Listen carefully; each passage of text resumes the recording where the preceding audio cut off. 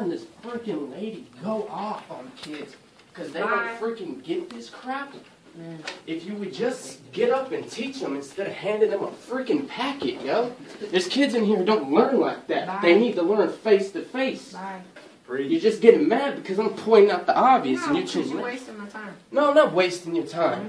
I'm telling you what you need to do. Get out. You want kids to come into your class, you want them to get excited for this, you got to come in here, you got to make them excited. You want a kid to change and start doing better, you got to touch his freaking heart. Can't expect a kid to change if all you do is just tell him.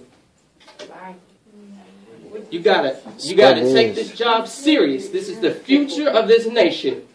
And when you come in here, like you did last time, and make a statement about, oh, this is my paycheck, indeed it is.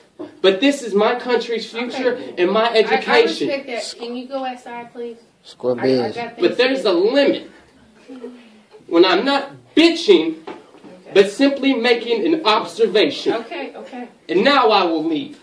You're welcome. Good, bye. And if you would like, I'll teach you a little more so you can actually learn how to teach a freaking class.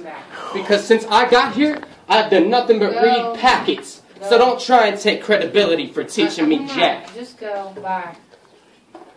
Close the door. Little baby.